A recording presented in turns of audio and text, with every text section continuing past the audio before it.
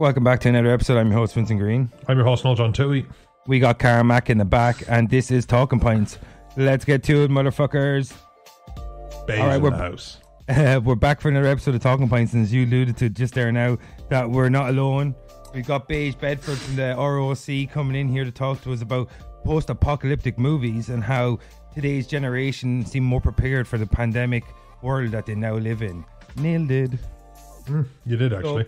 So Baish, good to see you, motherfucker. Always good to see you. You're a big friend of MDK. What's up, Haggis brothers? How you doing? Fucking bastard, Nick. I thought you were a swallower. I didn't think you were a spitter, but it's good. Yeah. I nearly, man, I choked it down like a lady. Oh, okay. Yeah. He knows his meal's been paid for. He chokes it down.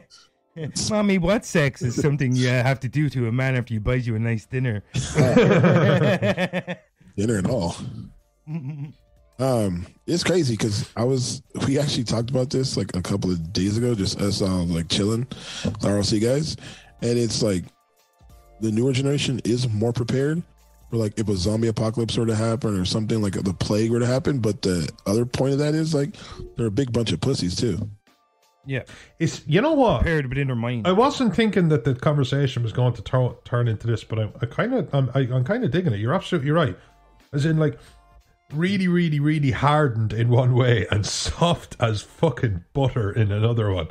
And yeah, no, you're absolutely right. Like they'd hunker down during a zombie apocalypse as long as no one says anything hurtful. Yeah, sensitized to violence that they never really truly experienced in person. Yeah, they would be, for me, it would be like, they would be like, all right, well, we need to set up a perimeter and be inside here and food. And then somebody would hit on someone's girlfriend or someone would get ass hurt about someone making fun of someone's like, whatever. And then, yeah, I'd be like, I'm going to leave. And then, leave the door open or unlocked on purpose. Just get back at them. And like, that's just how it seems right now. Cause it's funny because back in the day when we used to play like Halo or whatever and talk shit to people on yeah. Now, did you know that there's a bot thing where, like, here's an example: Fortnite. If you say anything too hurtful or harmful to anyone on Fortnite, they will boot you off and delete your account. Whoa. That's making weak. Give me.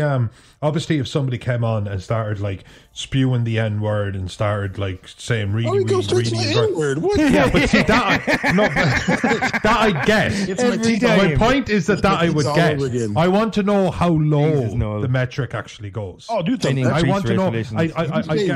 I want to know where it would start. Retard. Or beep, retard. Beep, so beep, if I was playing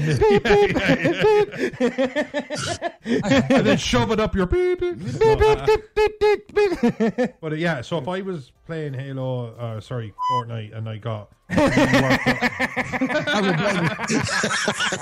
go ahead.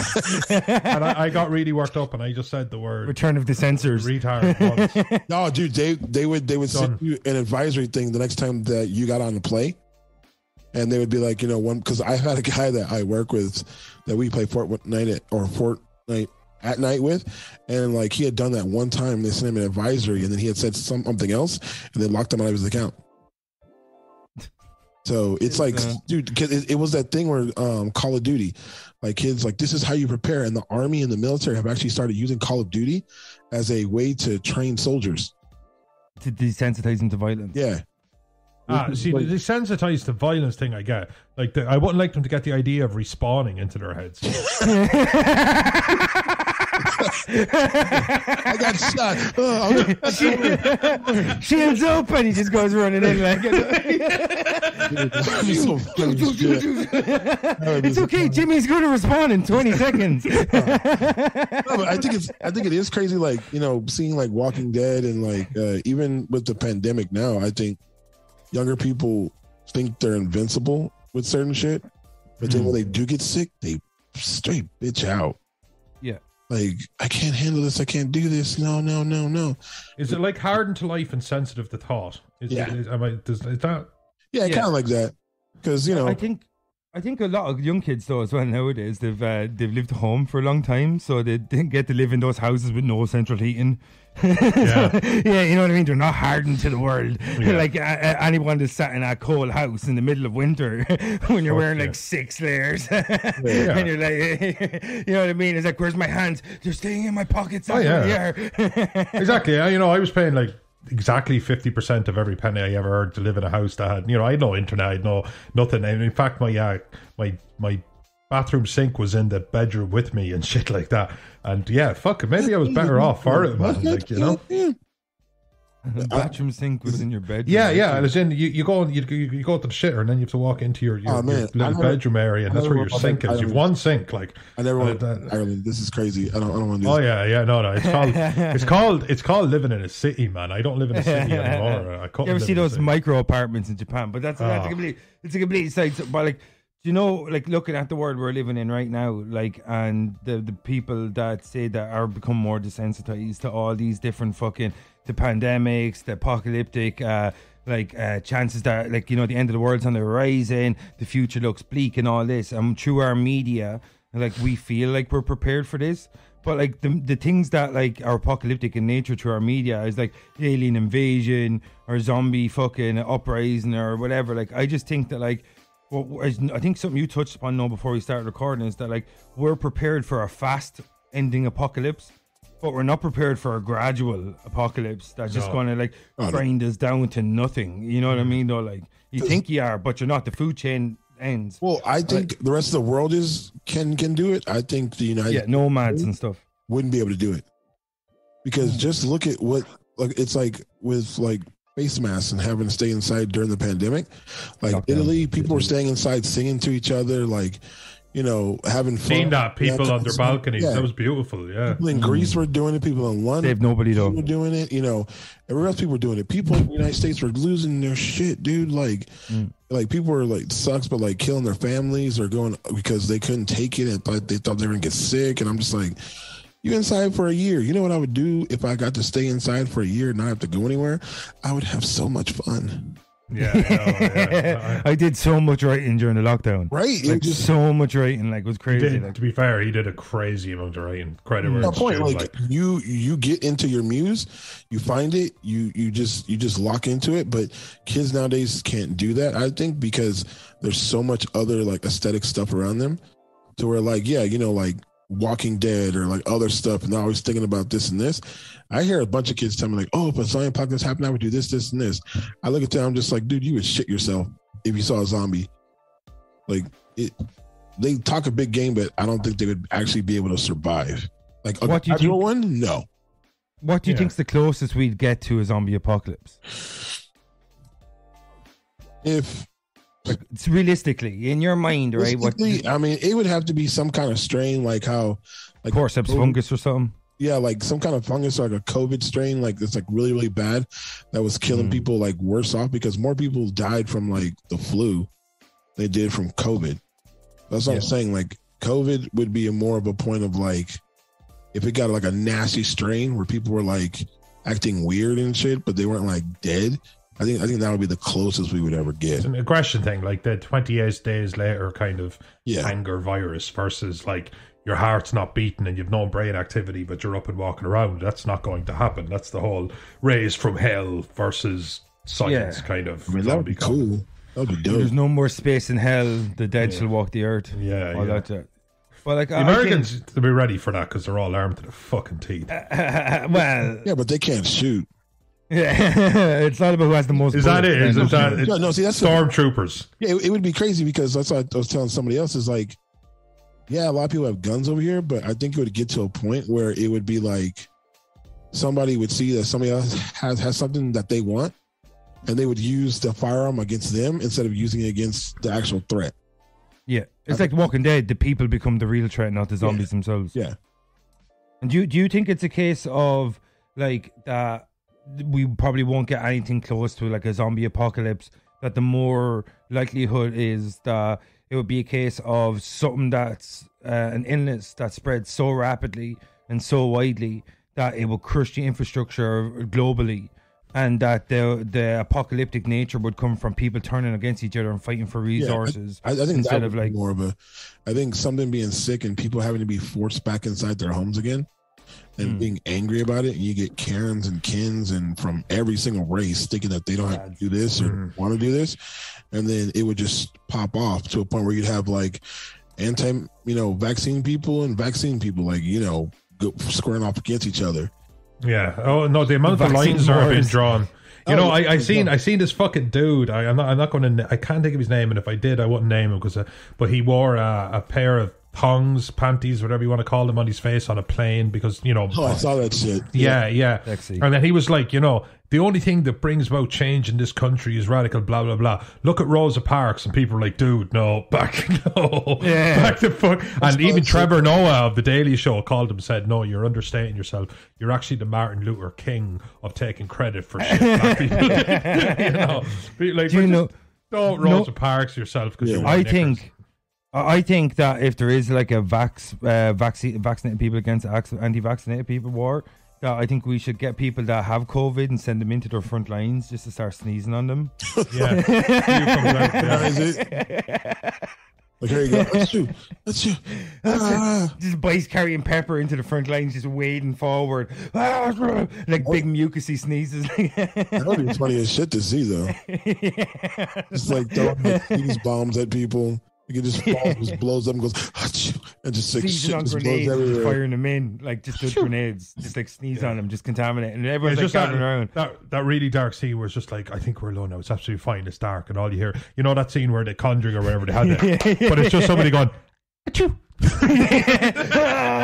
They're in the lines. They're in the lines. You just gave somebody a great idea for something. I did. Yeah. And be like, achoo. And everybody's gonna just I'm already spiraling an idea about like a woke zombie apocalypse. Like people like going, oh no, like somebody get this really fat black zombie off me. And somebody go, like, first off, before I save you, there was absolutely no need for his race or his body type. Are you body shaming that zombie right now? Is that what I'm sorry, is his race got something to? Yeah, well, it's just the one that's individually eating me is all I meant. But they prefer to be called zombie of color. Zombie of color, not black. Not brown zombie, a zombie of color.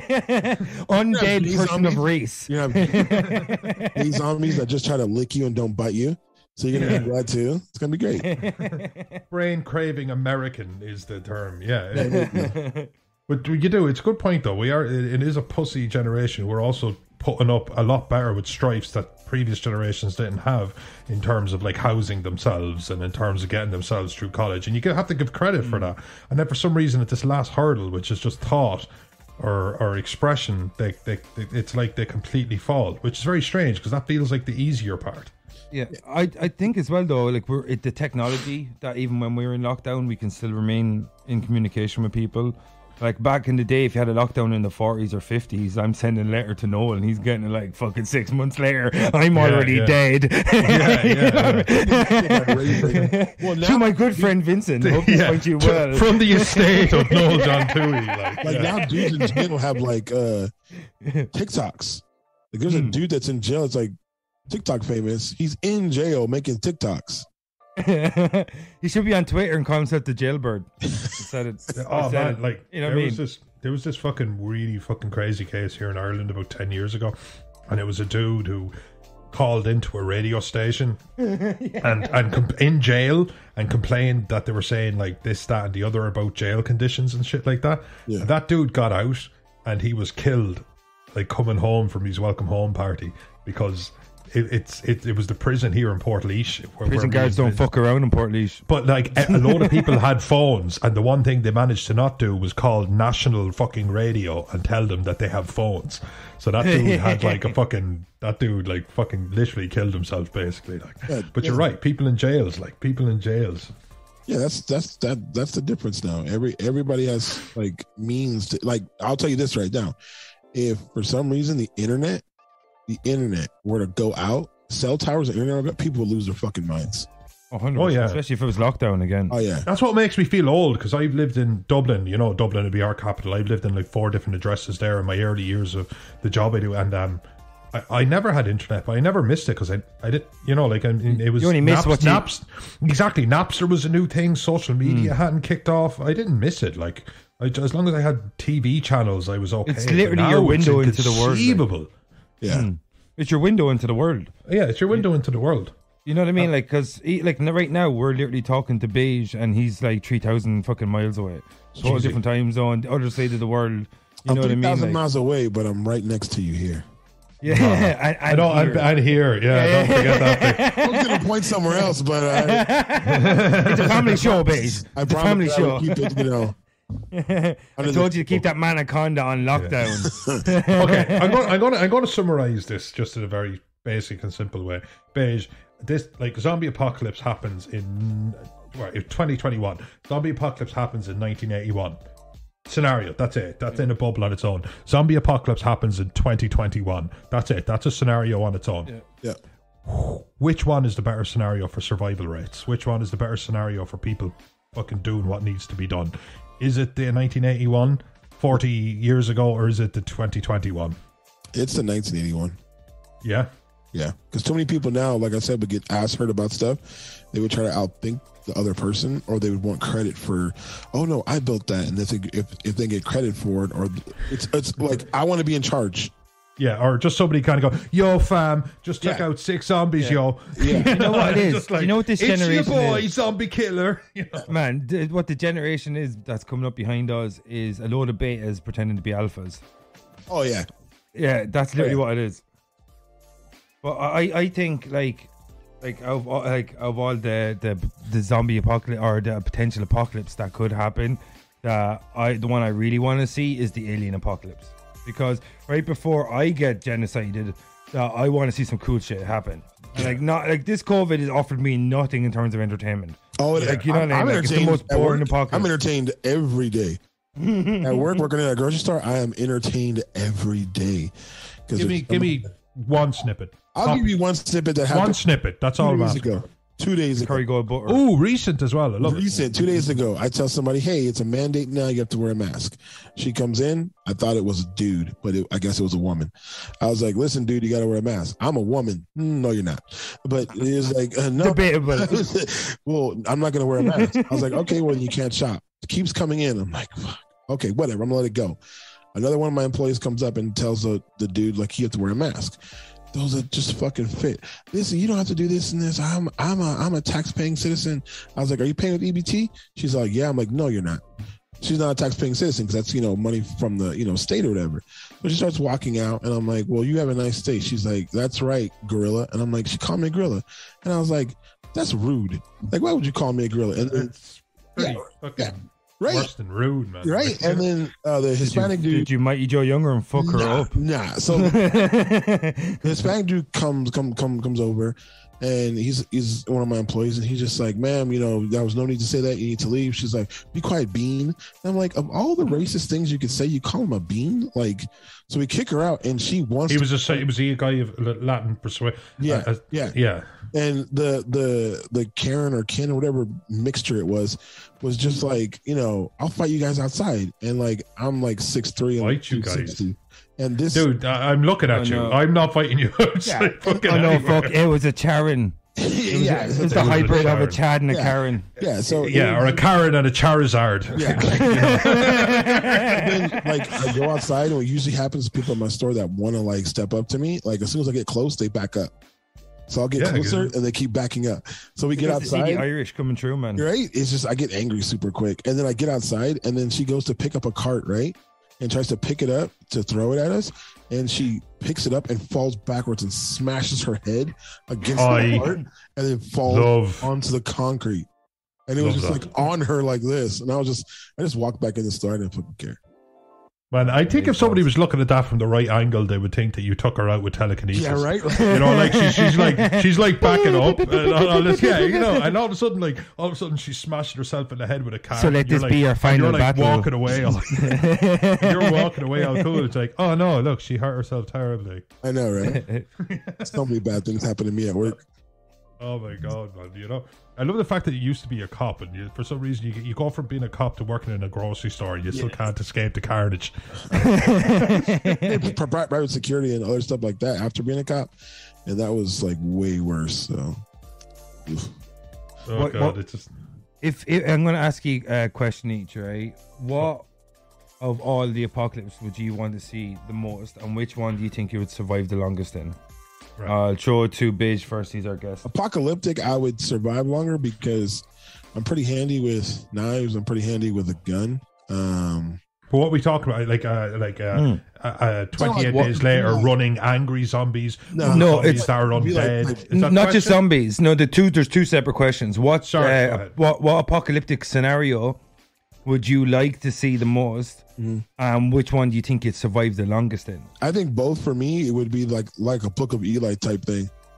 So it's like Wastelanders, kind of like nuclear wasteland. Yeah, like kind of like Fallout, that type of shit. Where like there are people who are like cannibals or like close to being ghouls and shit like that are radiated. People, it's desperate people. That would be where you. Yeah, so that would be me because I think I'd survive longer just based off that fact, and I'm good at hunting, so I'd use people as prey.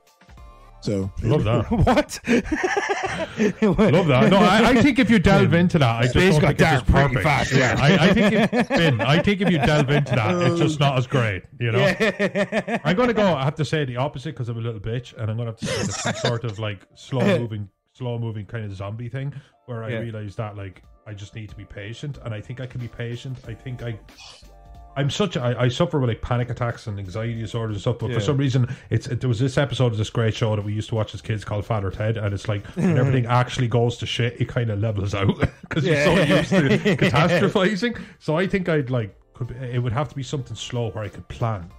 And outrun because you've got shitty knee. And I've got shitty knee, so I can't outrun. So I would need to plan. Every move would have to be tactical. I think Baish, from what he's saying, Baish could go on the offensive.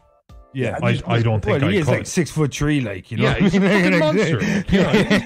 I'd use you as bait. It would just be like, I know.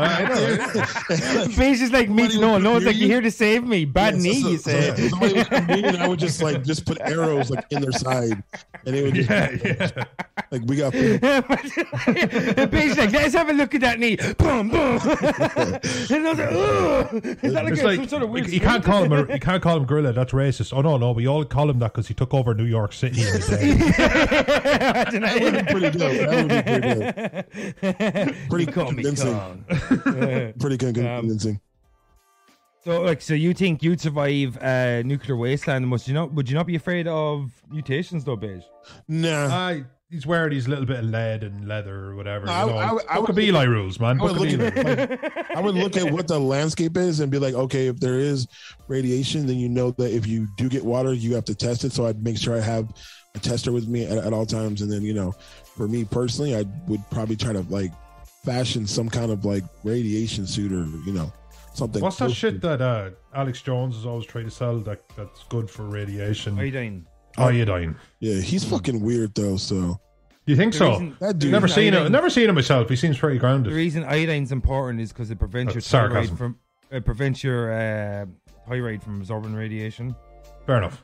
And that's why iodine's important. So because that's how you get radiation sickness, that it absorbs through your thyroid and leaks into your body or some shit. I don't know. I think, to be honest with you, like in terms of seeing a nuclear fallout and having to watch lots of nuclear meltdowns, there's few more terrifying things as a human being than looking at a mushroom cloud. Like, you know what I mean? Like, I think the amount of mass suicide, if that was the fucking apocalyptic scenario, that would come straight after the nuclear fallout would be insane. Like, it would be insane. That's true. Yeah. What about you, Vin? Actually, before we get out of here, we've already run long, so just this is the wrap up. Vin, you exactly your own question, just straight back at you. I would like to see the alien one, of course, because it's the coolest of all. Yeah, but what would you? Where would you do well? Where would I do well? I think. I think zombies is pretty good. I'm terrified of nuclear meltdown, even though I think nuclear power is the way of the future. But zombies, I think, like, because I've been in lots of fights growing up, I think I can manhandle a fucking more zombies in a one-on-one. But that incoming horde, like that, millions or not, like thousands, if not millions of people doing that. Like, I've read World War Z, the Battle of New York, the Battle of Brooklyn. Like, just thinking of millions of, like, the one thing I loved about that story is the scale. Because, like, zombies, like, you see them in hundreds and you see them in thousands. But could you imagine what it's like if millions upon millions of the Walking Dead start to converge upon, like, some sort of continental place, like the United States or mainland Europe? And, like, if you just imagine those numbers, I don't think it, like, you could survive very long. I like, you know, so I think my best chances. It's the barricade. It's what we're talking about. Me and you are in the barricade. Yeah. And go out, venture out. Beige would be on the move. Yeah, I think in terms of, like, alien apocalypse would be, because if they're so technologically advanced, they could actually probably wipe us out before we'd even have a chance to attack. I also think about the alien one. It's a really interesting idea, but it's the whole thing of, like, bitch, we traveled 83 light years to get here. What are you talking about? Yeah, it's not like, I have an AR-15. That's fucking adorable, man. They're like, that's cute.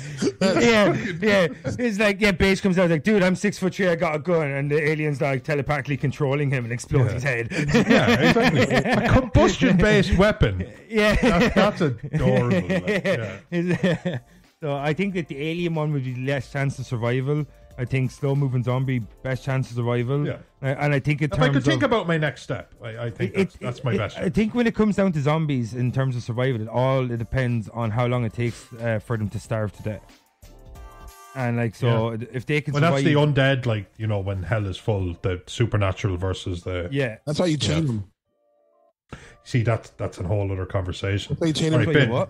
Like around. If you chain them, you chain them around. What I would do with zombies is I'd just dig massive holes all over the place and let them walk into them and just set it on fire and just walk away. Or even just like a gate and like a bow and arrow or something that has reusable ammunitions. Or you don't even need weapons. They're going to just keep walking, just set traps all over the place. That's how I deal with zombies. Like the zombie question is so broad because there's like supernatural versus scientific, and there's like intelligent versus like completely brain dead. There's fast versus slow. It goes on and on and on. I hate that intelligent zombie bullshit.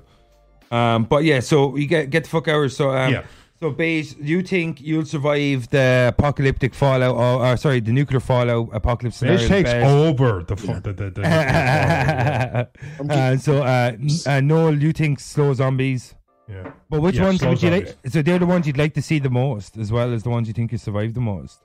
Which ones do you think be the coolest apocalypse? So you never really answered that.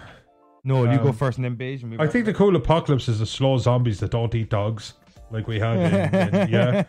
Because, you know, my dog is Dawn of the Dead. They were fast zombies though. Like using like whistling. I love the idea of a zombie film where people are like whistling between houses and using dogs as couriers and stuff. I always thought that was never touched upon in that, and I thought that would have been cool. So that's something that's been in the back of my head. So I'll just answer it seriously and say that.